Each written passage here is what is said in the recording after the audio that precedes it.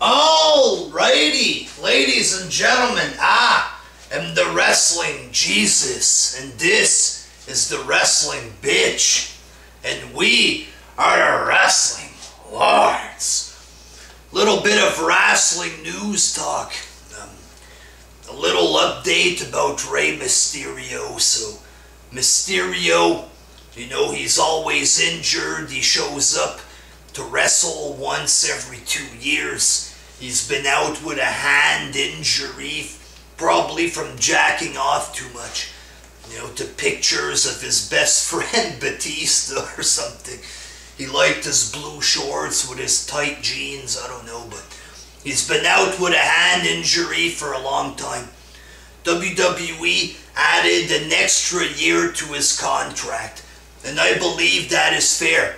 You know, he's never there, he's getting paid. He gets an extra year on his contract, and that's a shitload of money for doing nothing practically. He's trying to get out of it. He's appearing at AAA Mexico in video packages like Matt Hardy style, trying to get out of his contract.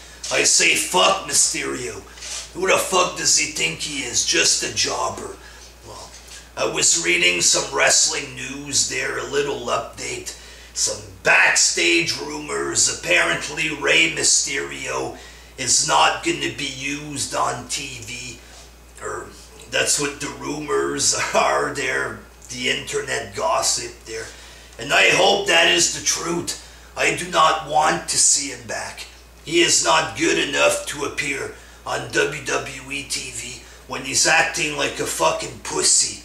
You know, CM Punk left, but CM Punk was there every week, putting his body on the line. Rey Mysterio hasn't been there for like 5 years. Fuck Mysterio, fuck him.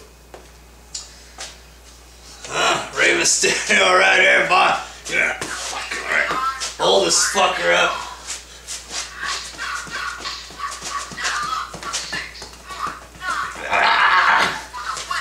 Punch this son of a bitch.